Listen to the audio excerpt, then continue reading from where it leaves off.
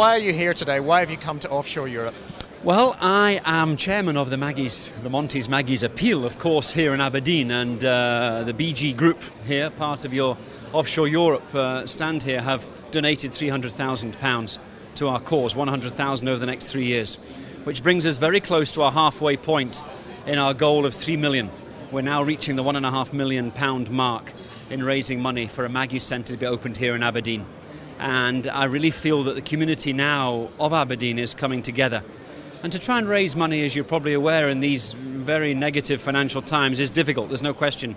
But we have had superb support from everyone in the Aberdeen area. And with BG's support here now as well, another 300,000, we're going to get to our target. And it was a long road, 3 million when you start off.